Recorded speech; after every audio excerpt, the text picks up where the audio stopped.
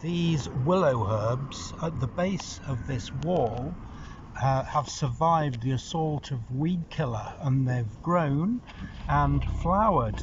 And as you can see, some of them are pale in colour and low and short, and the flowers also are pink at the edges of the petals and white in the middle, indicating hybrid origin of these plants. And they're the only plants that have actually survived, grown and flowered under these conditions where there's been a significant weed killer assault. And just to show you this plant a bit more closely, the flower there, you can see the very pink edges to the flowers, definitely indicating hybrid origin and survival of hybrids under these conditions of weed killer assault.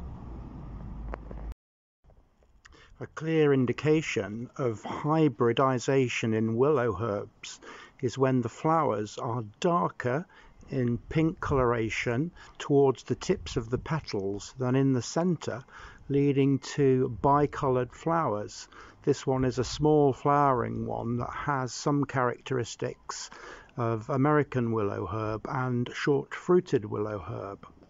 And here's another flower on the same plant, again with the darker pink tips to the petals.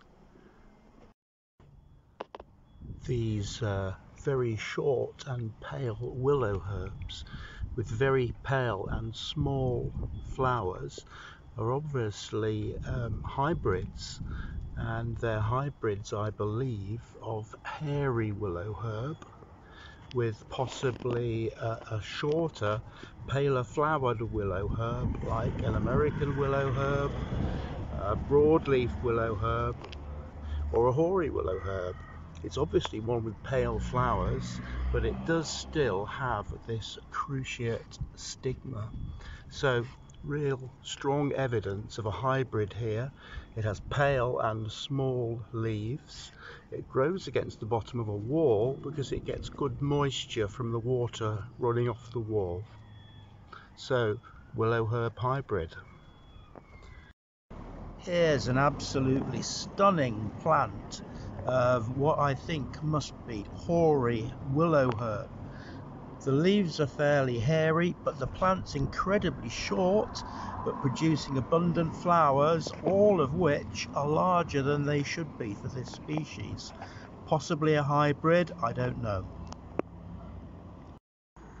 Here's a very interesting willow herb, and it's the first one like this I have ever seen.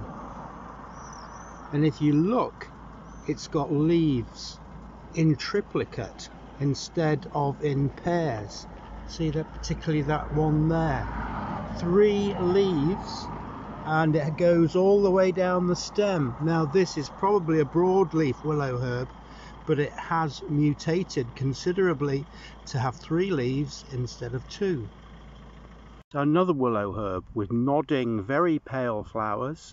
This might actually be a species that I've not located before. I think it could be a pale willow herb, though once again I'm not absolutely sure about this.